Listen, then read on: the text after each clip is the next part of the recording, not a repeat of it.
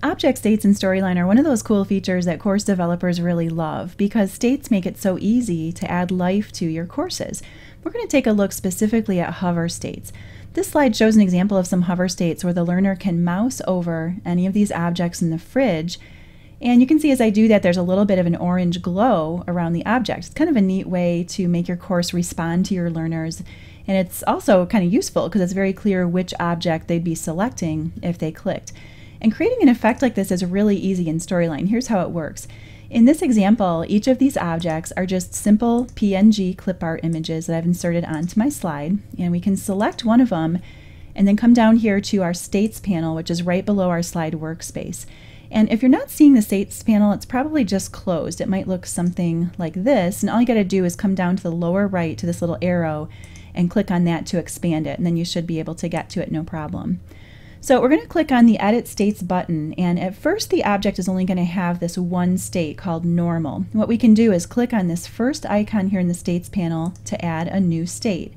And the state that we want to add in this case is a hover state, and now we just need to tell Storyline what we want that state to look like when the learner mouses over the object. So how about we create that kind of glow effect that we saw in the example a minute ago. We've got our hover state selected. We're going to come up to the Format tab and use one of the picture effects called glow.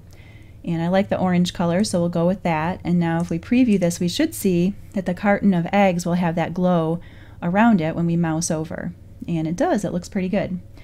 Now what about the rest of the items in this slide? What if we want all of the items in the fridge to have that same hover effect? Well, we could follow the same steps for those items too, but a shortcut is to use a feature in Storyline called the Format Painter. It's up here in the Home tab. And what we can do is with the object selected that has the formatting and states that we want to reapply, we just double click the Format Painter. It turns our cursor into this little paintbrush icon, and now we can click on any other object.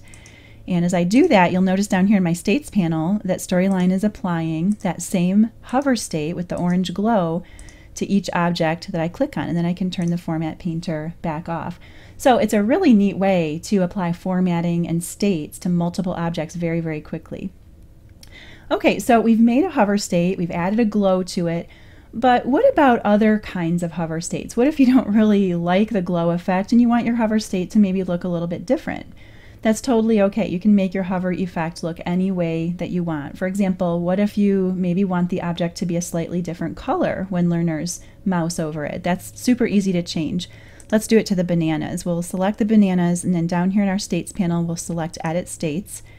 We'll go to our hover state, and we're going to undo that glow. So up here on the Format tab, we'll go back to Picture Effects, go to Glow, and choose No Glow.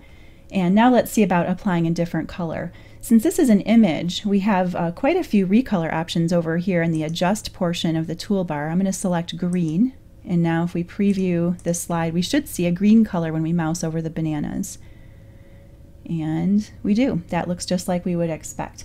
Another kind of neat way to do a hover effect is by just making the object a little bit bigger to amplify or emphasize it. So let's see how we can do that. I'm going to undo what I just did with the color. And with my hover state still selected here, I'm going to choose my bananas and then just make them a little bit larger, move them back into the center of the fridge. And now if we preview and mouse over the bananas, they'll look and behave a little bit different. See how they grow a little bit larger. So that's another kind of neat but subtle effect to apply a hover state to your objects. So hover states are a really fun way to make the objects on your slides feel more alive and interactive.